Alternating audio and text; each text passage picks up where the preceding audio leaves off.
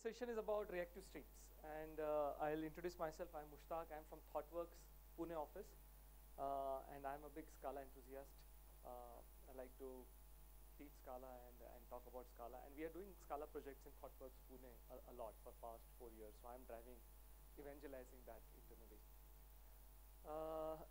About reactive streams, I mean, what is the familiarity? I mean, have you heard of reactive streams and some familiarity, reactive streams? No. Okay, so I'll start with basics, right? So this work is, we are doing a prototype. We are doing a prototype for a customer. It's going to be open source eventually, so that's why I can share this. And while doing that, right, we used Akka-Streams and stuff like that. At that point, I learned that how interesting it becomes the moment you start using lazy streams or collections, right? So far, I have been using, past 4 years, I have been using Scala collections.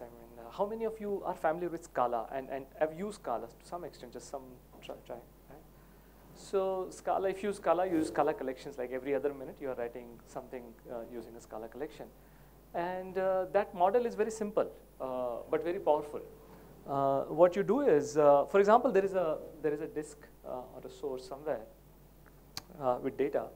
The first linear graph says that if you want to just process that data, what do? You first read it. And then the 3 cells, they represent that, okay, data has come in memory. Right? So it's as simple as that and as dumb as that, right? So it's in memory collections.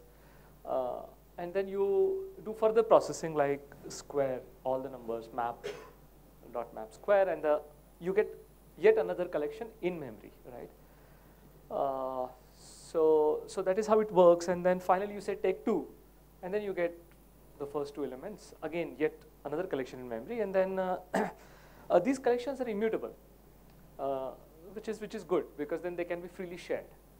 And we'll see that in the next graph, right? How sharing is easy and possible.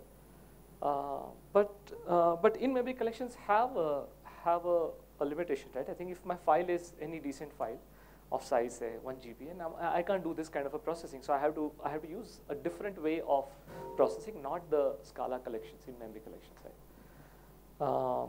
They also, at each point, they also allocate. So they also allocate a new, I think it's, can you please reduce it? It also allocates a set of collection after each processing, right? So if you have many steps, then there is a lot of garbage which is produced. Another argument is that maybe because you're producing, you have to iterate over each element. So for example,